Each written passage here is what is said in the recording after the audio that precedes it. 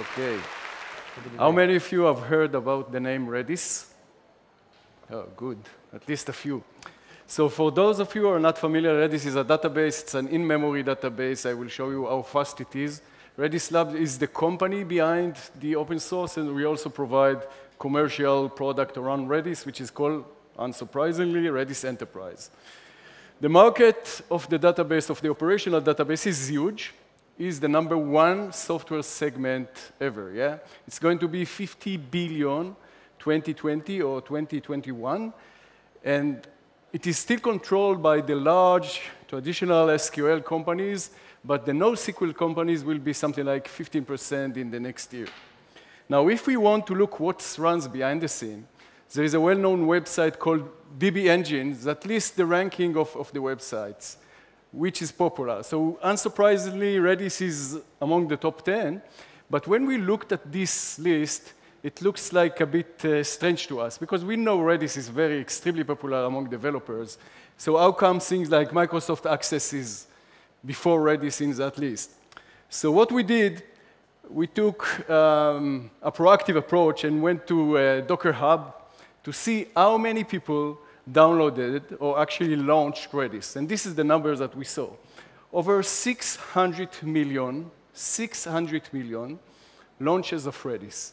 This is more than Cassandra, MySQL, and MongoDB together. It's about 1.3 thousand a minute. When I finish this presentation, it will be additional more 15K downloads. So it's huge. And if you ask yourself, what's the reason of that? There are practically three reasons for that. First of all, performance. Second is simplicity, and then extensibility. If we talk about performance, there is a well-known term. If you develop an application, it needs to be 100 milliseconds from the time you click the button until the time you get the page. Now, if you divide it between the network and the data center, the network is about 50% of the round trip. Inside the data center, there are multiple interactions between your application server and your database server. So if your database servers cannot respond in less than 1 millisecond, there is no chance that you will do end-to-end 100 milliseconds. And the only database today that is able to perform constantly below 1 millisecond latency is Redis. This is just an example of how fast Redis is versus other databases. So if you compare it when Redis runs completely on RAM, it's 150 times faster than any other database. If it runs on SSD or Flash, it's 50 times faster than any other database. If you search with Redis, it runs 5 times faster than Solr or Elastic. If you do active configuration, it is 100 times faster than Cassandra or other databases that deploy in this configuration. And if you try to serve machine learning, it is 2,000 times faster than Spark. The second thing is simplicity. You know, when you develop an application, usually what your developers are doing, they translate the data structure or the logic of the application to the database. This translation takes a lot of time, and the developers don't like it.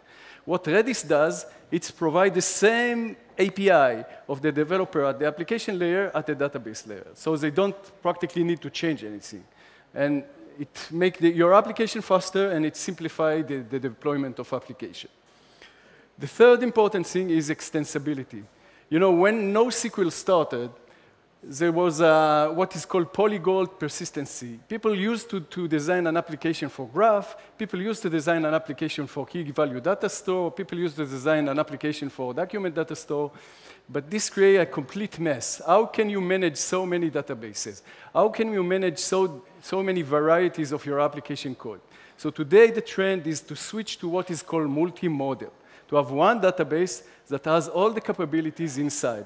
And this is exactly what we did with Redis. Redis has an open source core, and on the top of it, around it, there are multiple modules that allow you to extend the capability of Redis, such as machine learning, JSON, graph, and even custom module. You can develop your own capabilities on the top of Redis. A few words about us. So we decided not to adapt what traditional open source database companies did, in which we decided not to support the open source commercially. We support it for the community, but we do not make any profit out of it. Instead, we developed a complete new technology on the top of Redis and provide it as a service, as well as a downloadable software. And this is a very, very popular service. We have something like 8,100 customers and something like 500,000 databases under management. All the top telecom companies, all the top card issuers companies are using our service or software that they download. So I discussed about the announcements that we provide over the open source, just to list a few. So we provide a way to run Redis globally distributed that simultaneously read and write from different data centers. We provide a way to extend the in-memory with SSD or with flash technology, and many, many other benefits. Not surprisingly, in a recent survey that we did, we found out that over 66% of our customers are using Redis as a primary database. And over 50% of them migrate their workload from traditional SQL-based databases like Oracle or Microsoft SQL.